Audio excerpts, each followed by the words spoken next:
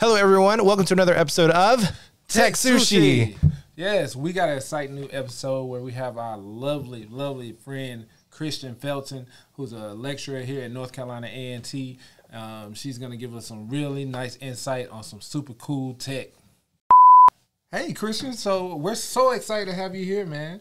Thank you. Could you tell us a little bit about yourself? Yes, so my name is Christian Felton. I'm from Marshallville, Georgia, and I've been working at A&T for 5 years, which is crazy, but it's been a great 5 years. Amazing, amazing, amazing. So what all do you teach? So I teach in the math department, and I typically have what are called the gatekeeper courses, so like the algebra and trig and calculus, things of that nature, where basically when you're coming into college, those introductory courses. Gotcha. Okay, Christian, so tell me about how did you find out about the Lightboard? Why were you interested in using that? I'm really interested in knowing. Yes, so actually pre-pandemic, I had an online course, and I'm really big about my students, especially in an online course, seeing me, because an online course can be it's already distant learning, and then, students feel like, who's my instructor? I'm just out here in this class, and I didn't want my students to feel that way. So I said, I want my students to literally feel like they're in my class, like in-person class, of course, with it being online. So I went over to the center and was like, what kind of capability or technology do you all have? And then they told me the Lightboard, and I was like, what is that? That's awesome. So how have you used the Lightboard now that you've been introduced to it and been using it for a while? Yes. So, I record my lecture videos on there, and basically, just for those who may not know, like a Lightboard is literally a board with a light around it, and it's clear on both sides, so you can write on it. But the thing that I like about it is that the students can see me as well, because I can be at times very animated in my teaching, and I want them to see the facial expressions where it's like, no, add the two, instead of just seeing my handwriting. So I've only used it for lectures. Awesome. So we're talking about when you're working through a math problem, is that kind of like trying to give them example problems, or what's the most recent one that you've done that you use it for? So working out math problems. So in whatever course it is, I'll do section 1 point, blah, blah, blah, blah, and then do examples for whatever, topic we're covering. Awesome. And have your students given you any feedback? What's some of the things they're saying, their experiences? I have opinionated students.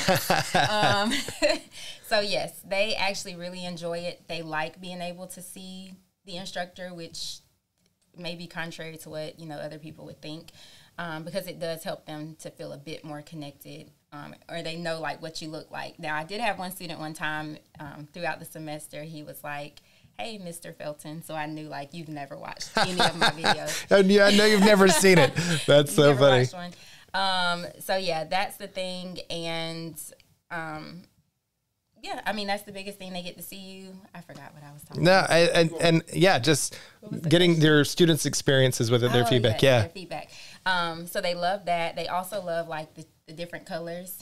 And I will say, so during the pandemic, we were sent home kind of immediately. Yeah. And I was like, okay, let me get over there and try to record as many videos as I can. So unfortunately, I was only able to record half of a course. That's still a lot. So I'm sure it's a lot. Right, it was. Yeah. So I had to record the rest on Zoom, which you could still see my face, but it just wasn't the same. And that's the semester I received the most feedback, because those students saw one version versus the Lightboard version, and they were like, whoa, I love this Lightboard. I love the change. I literally got chills, that you could compare. You were halfway through a semester, and you're like, let's see what, most people wouldn't go from one to the other, but you were kind of based upon the situation having to use a different one. Yeah. So there was a real difference, and students kind of liked that different experience. And went out of their way to email me to let me know. That's huge. Yeah, it wasn't like I asked them. They were like, oh, just to let you know, I really like this. See, sometimes people could just think technology is just we're just going to try something new. But this is actually showing more interaction. Your students are appreciating it. They see a difference, and they appreciate it, and they like it. And I think, period, they appreciate the fact that, okay, you've taken the time out to not only use this technology, but to, use the technology that helps me to feel a bit more connected. And that in itself connects them to you because they're like, clearly you care about me. I don't know if it's personability. Is that a word? I'm gonna use that. For sure. We're gonna use that today. But like just being able to have that personal connection with your instructor is invaluable. So awesome. So Christian, I have a couple questions. Can you tell me a little about the pros and cons of it? Sure. So I've mentioned a lot of the pros. Like it really comes down to like student engagement, and them being able to see you. But some of the cons that I've experienced, this one's kind of silly, but it's for real. Like you got to make sure to wear a solid colored shirt.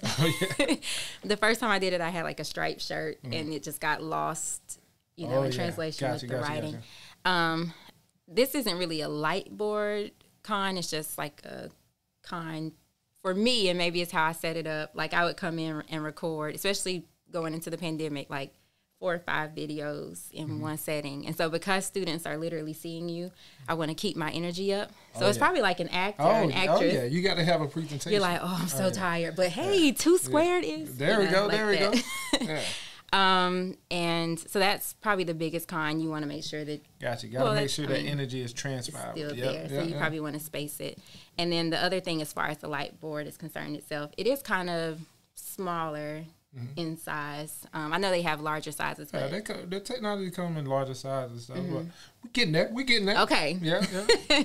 But as of right now, just a little bit smaller. So I write huge, but I just kind of have to bring it back a little bit. Great. Yeah. Well, definitely appreciate your time and your feedback, man. We're excited to have you. We're excited to have you at the university and to share the great content with all our viewers and stuff. So, hey, if you're looking for an expert in Lightboard, and please use it. It's a great thing. So I'd say I encourage faculty and to come out and use it. And we have reservations available right here in the Multimedia Lab in the studio, lower level Bluford Library and the ITD Deep.